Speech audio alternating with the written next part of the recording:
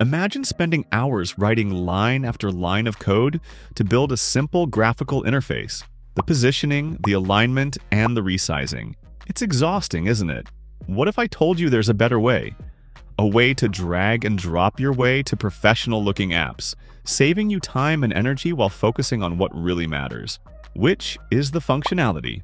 Today, I'm going to show you the top Python drag-and-drop GUI tools that will transform how you build applications forever. Let's jump right in. First, we have the PyQt Designer. So the PyQt Designer is perfect for developers who prioritize the visual aspects of their applications, enabling them to create beautiful and intuitive user interfaces with ease. What makes PyQt Designer stand out is its seamless drag-and-drop functionality.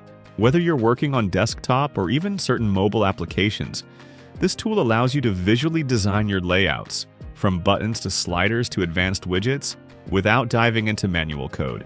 Next up, we have the Kivy MD Builder. Kivy MD is an extension of the popular Kivy framework. You can visually design interfaces and immediately test how they'll look on different screen sizes.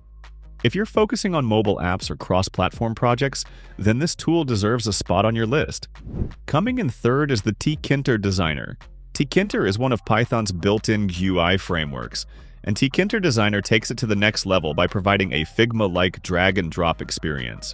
What makes Tkinter Designer unique is that it integrates Figma, allowing you to export designs and convert them directly into Python code. It's great for developers who want modern-looking apps without completely abandoning Tkinter. Next, we have MatDeck's MD Python Designer. This tool offers a drag-and-drop interface for creating Python-based GUI applications without needing any prior coding knowledge.